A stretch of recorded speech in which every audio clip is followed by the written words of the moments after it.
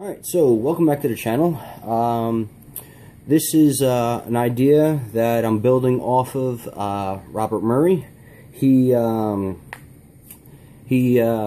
up a video a few days ago and basically talks about water purification. Now, in my general area, I don't necessarily have too much worries about water, or at least water purification. I live in Jersey. We have an aquifer that's the size of Manhattan, and it's probably the best water historically has ever been. I mean, that being said, we also been dropping toxins across New Jersey. That's why we all glow green.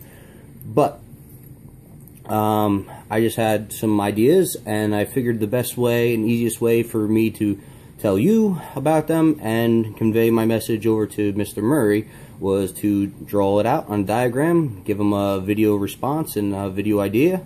And so I guess the best thing to do would be to show you what it is. And I mean, there's a few things that I might have left out too during filming of it, which was maybe adding a weight to the separating cylinder, and then also too, once it's all a sealed unit again, you can then push the cylinder back up, adding positive pressure, and the vapor will condense at a even higher temperature.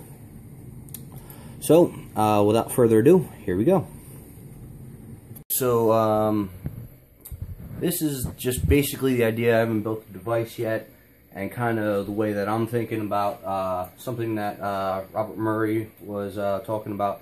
He was talking about using vacuum or less atmospheres of pressure to distill salt water to fresh water. Now, the benefits of that is you can then distill with less heat energy, and then, you know, cooling is another thing that you can think about, and you can save yourself some energy too by doing kind of what I'm thinking. So this is just basically a theoretical idea. That's why I brought out the dry erase board. So here we go. So basically, I'm not really super concerned about water, but it will work the same for water. My idea, I want to use it for alcohol distillation, ethanol distillation.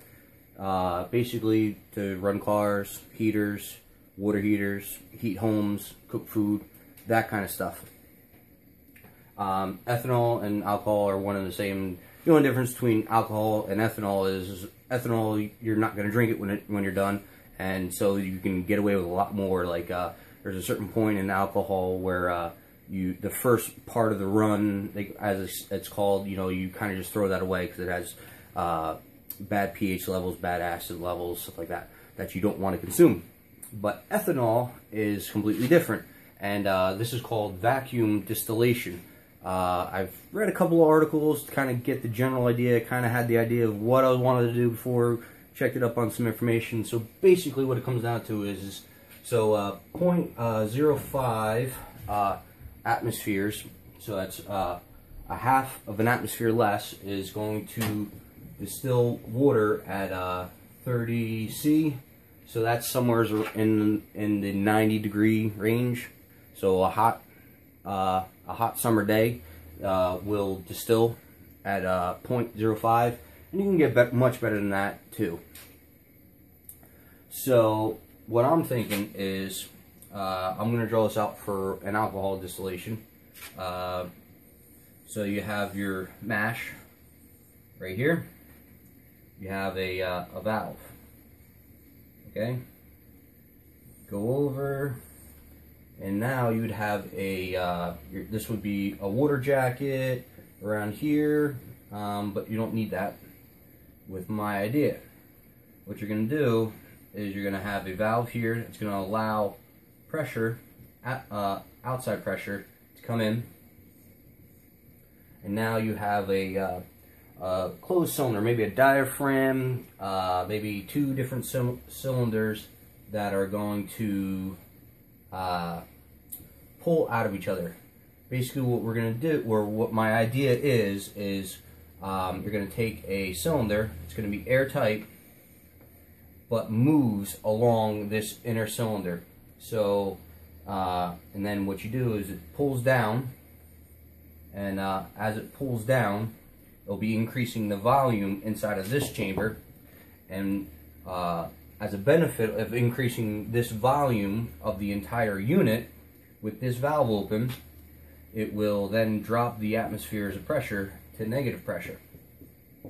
Now, I haven't done any kind of testing, any kind of real research to find out exactly how much volume I need to do, but I'm sure there's a simple formula to figure it out. I mean, I'm sure it's somewhere along the lines of once you double the volume, it's going to be half as much atmospheres inside the sealed unit. Makes sense right now. I could find out I'm wrong later.